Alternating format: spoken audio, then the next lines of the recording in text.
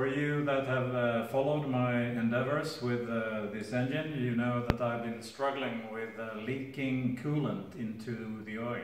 So I have been, that has spoiled more or less the total of the season 2015.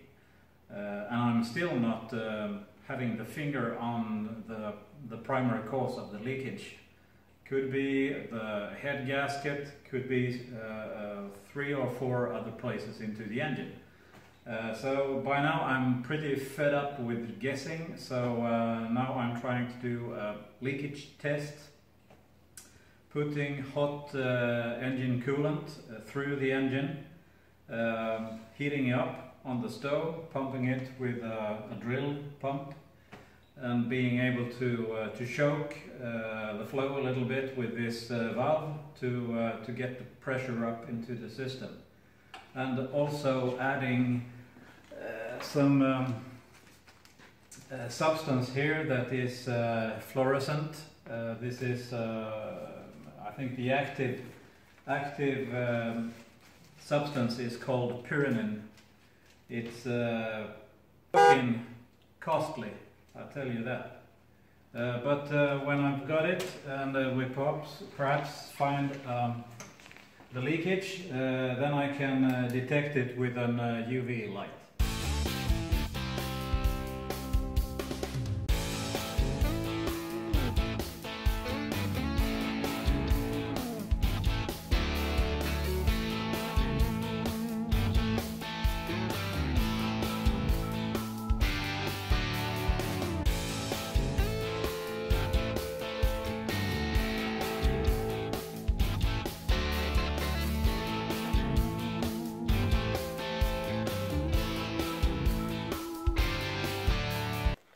I was told that this fluorescent substance will glow a lot when put into water.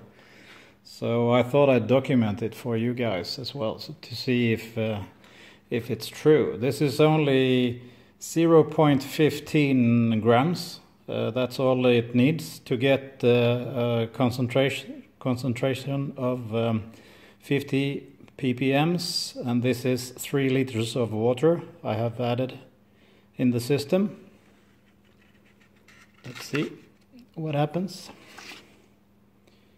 Oh, looks like it's fluorescent enough.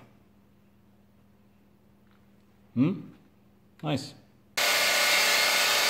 So as you can hear, I have revved up the drill for maximum flow, and then I've choked the valve, so I get some pressure inside the system, making sure it really leaks now when I have the opportunity.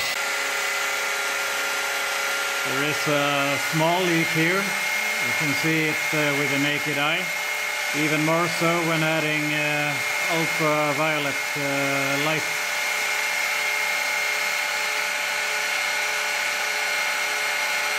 Really glows.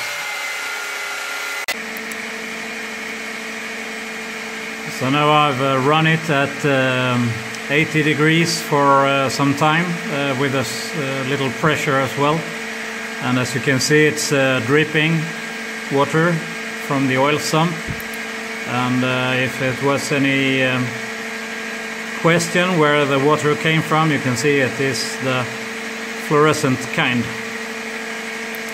which is in this case a fabulous result.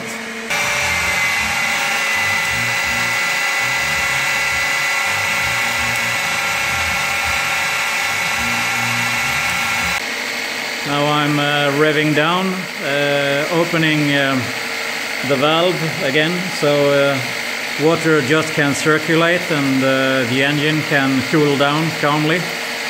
And yeah, you know, the UV light doesn't, it is really easy to detect whether you have a leakage or not. Well, there was nothing coming down from the cam chain tunnel. There is no signs here of any water, but there is a trace here from within the crankcase going all the way back here and leading into the gearbox, and that's why it leaked out in the oil plug drain. So it's not coming from the cam chain tunnel. It is definitely from within the crankcase.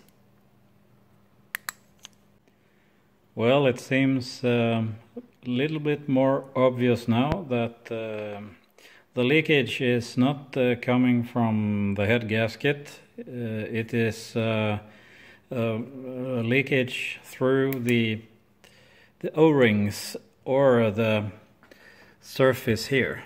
You can see there is water, signs of water in the sealing area. You see the bottom down there, also there. So it's not coming from above. Also, we can see that inside here there is no leakage, so there has not been a leakage on the upper side going past the piston. So the O-rings and the sealing surface between the two crankcase halves, more likely the leaking place.